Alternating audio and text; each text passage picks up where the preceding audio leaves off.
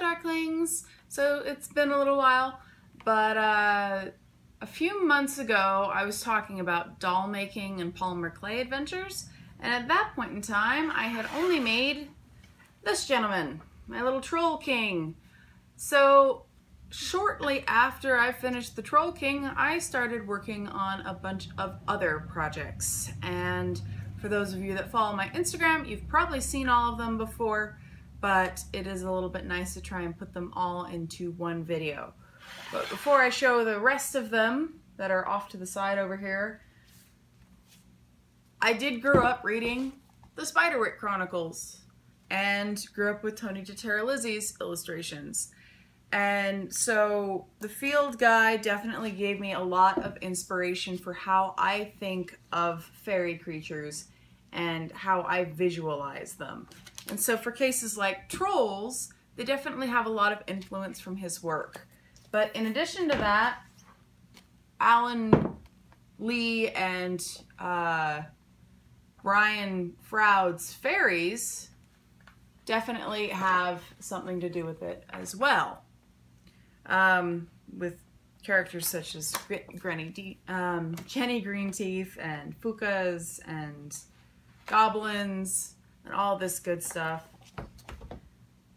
But, I mean, I could do a video alone on Brian Froud, and I probably sort of already have.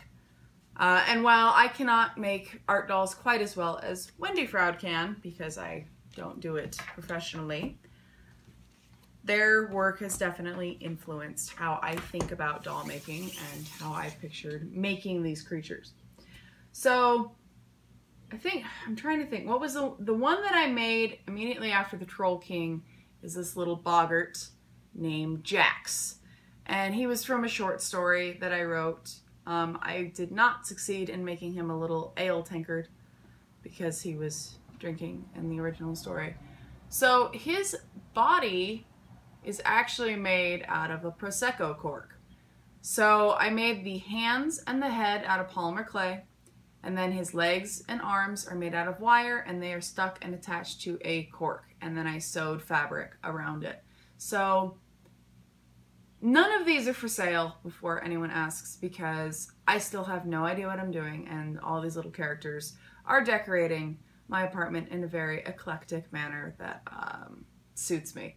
So there's a lot of experimenting going on here.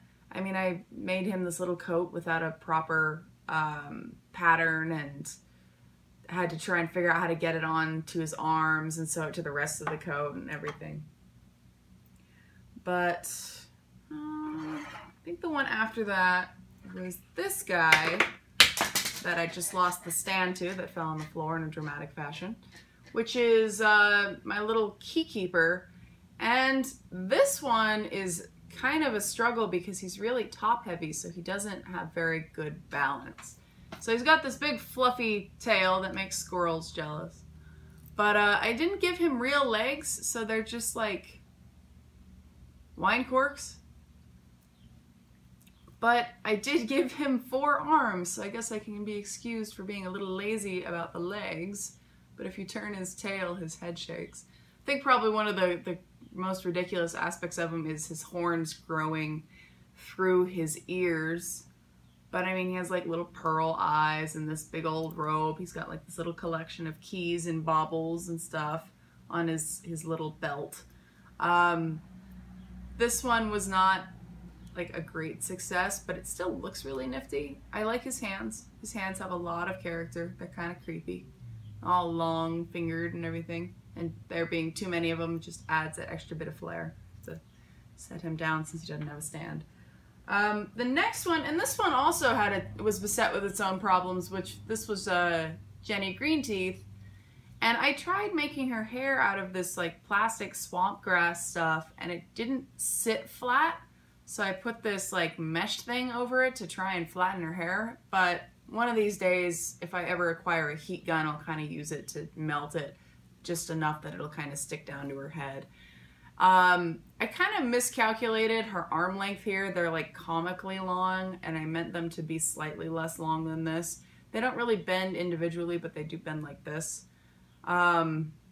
But I mean, she's definitely creepy, and her teeth are in fact in there and green. But I did actually remember to give her feet, but her legs are again made out of wine corks because I don't like throwing things away, and so I hoarded corks from several months worth of wine and definitely integrated it in here. I mean, she has a skirt that's mostly made out of layers of cheesecloth with this mesh stuff that I can't remember if I got it from Michael's or Joann's. And then she has this very grassy hair. Jenny Greenteeth is a fairy from English folklore that steals children who wander too close to ponds. This one was a little bit more simple, like a little straightforward because it doesn't bend. And this is a little frog girl. I named her Keely. I don't know why.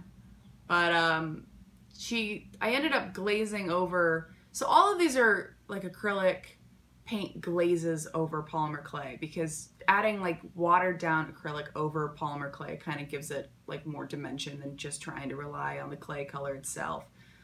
So the hair is the sheared sheep's wool I got off of Etsy, and I got it for my little Troll King, and then I just didn't really expect 1 ounce of hair to be so much hair, and so I've been using it in other projects. And then she has like her little cheesecloth and fabric wardrobe thing here.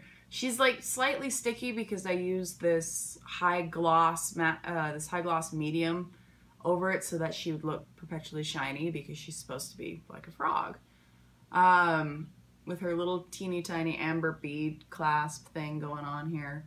I don't know how well any of these actually show up on camera, but I have a lantern about this big that has a bunch of fake grasses and stuff that she lives in.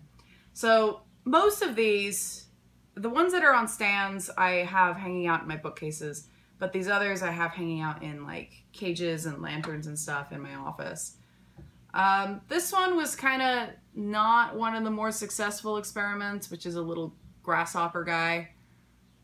The wings I didn't make. Under the Ivy on Etsy made them, and so I bought them from her. I bought several sets of wings, and I've used them in a couple other projects as well. But this one just didn't really pan out the way I was hoping to. I tried baking it in separate pieces to hopefully make it easier to connect everything, and it was just kind of a pain in the ass. I mean, it looks okay, but it's not my favorite. And this little grasshopper guy with his big black eyes and too many legs. Painting it definitely saved it a bit, but it's still not perfect. And then this is a very Tony de Terlizzi looking troll. This is a very Spiderwick looking troll, and this is all one piece because it was just easy to do that way. And then I just kept this one kind of simple. Sewed on a piece of leather for the tail, gave it like little shorts and a little green coat with a little tiny necklace and a bracelet. Seed bead eyes, a little bit of paint. So this one, I didn't want this one to be especially frilly. I just kind of liked the idea. I drew up a bunch of different random fae looking designs in my sketchbook and just kind of went with that. This one over here, I can't really take it out from under the dome because of how it sits, so I hope it can show up. But this is just like a little pixie girl. And again, the wings were from Under the Ivy on Etsy. But this one, again, isn't posable. Like, it looks like her wrist is broken in there.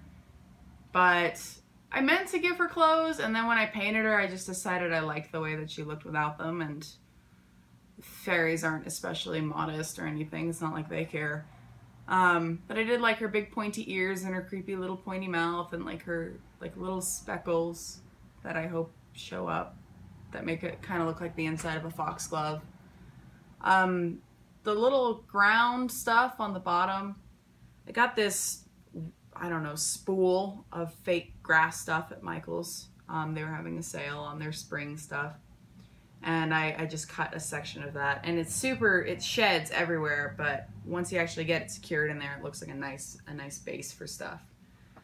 Now this guy over here might be a little bit tricky to free from his cage. I don't know how many of my viewers are familiar with fairy folklore, or especially care about it or anything. Or, for that matter, just read the Spiderwick Chronicles growing up.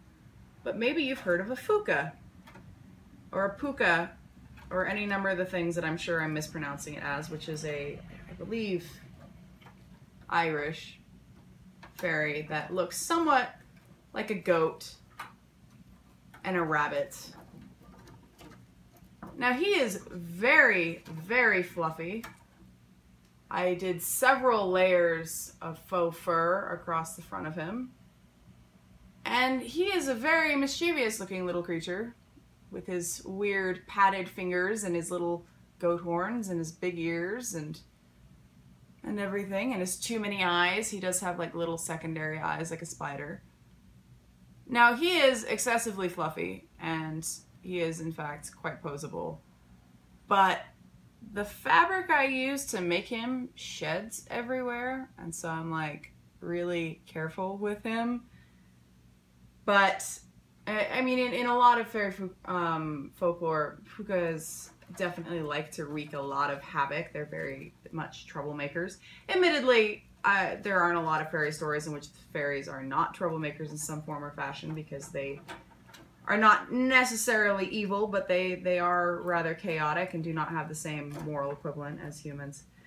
So I'm fascinated by all of this stuff. I love it, and I grew up with it. I got Lady Coddington's pressed fairy book when I was 7 by Brian Froud, and that was my introduction to him. And I was given the Spiderwick Chronicles when I was about 8, and I grew up with Holly Black, and the Wicked Lovely series came out when I was a teenager, and so I've been steeped in the fairy folklore stuff for a very long time, and I've just always liked it. As I'm sitting here struggling to put him back, I will worry about that later. And so it's very, there's so many different kinds that it's just really easy to go crazy and explore. And then this one isn't a fairy. This one is just an experiment. This was just trying to make a bust. And it worked out okay. And the same lady I bought this wool from sent me like a sample of this white wool, and I decided to use it as the hair for this little vampire lady. She looked very, very weird when she was without hair, and I got kind of creative, and I struggled with it a little bit, but I finally got all of it to stay, and she ended up having a tiny crown because it was the only way to like fix like the weirdness of how the hair was sitting. But again, she has like little beads for eyes pressed into the polymer clay before I baked it, and then she has little hoop earrings that I put through before I baked it, and then I did light glazes of color, and it kind of helped bring it to life because it looked really flat and weird beforehand. So I figured I would show those off because I think people generally like those, or at least I hope they do. Otherwise, you might be disappointed in the video quality. Anyway, till next time, Darklings.